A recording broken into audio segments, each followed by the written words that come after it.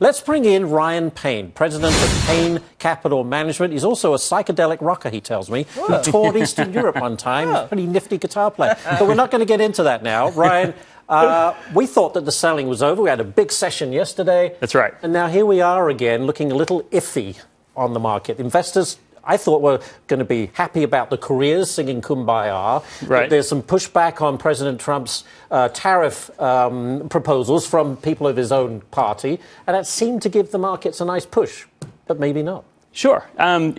Day to day, unfortunately, the market is not going to go linear in a straight line for us. Why not? Why not? I'm just kidding. Let me talk to the market guys and I'll find out. All right.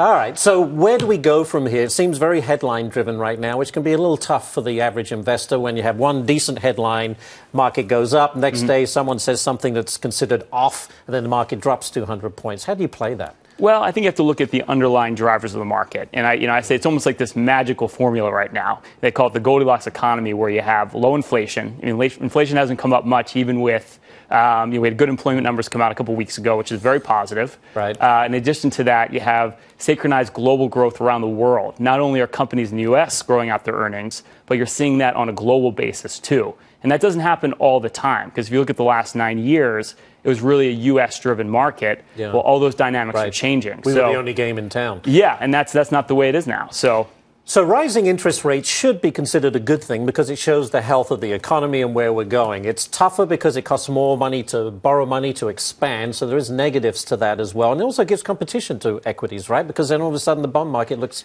more attractive with the yield. You think of that, that sounds about right, but in practicality, I mean, the 10-year Treasury is not even at 3% yet. True. It's not great. So it's just not that attractive. Even if rates do move up a little bit here, I just don't see that being a big driver to put money into the bond market all of a sudden. All right, next one for you. We get the February jobs report Friday. Does a good report give us the next second leg up? We're getting close to 25,000. We're down 81 now, but do you see another leg up? I think it's going to be par for the course. I think we're expecting a good jobs number on Friday. I think that's what you'll get.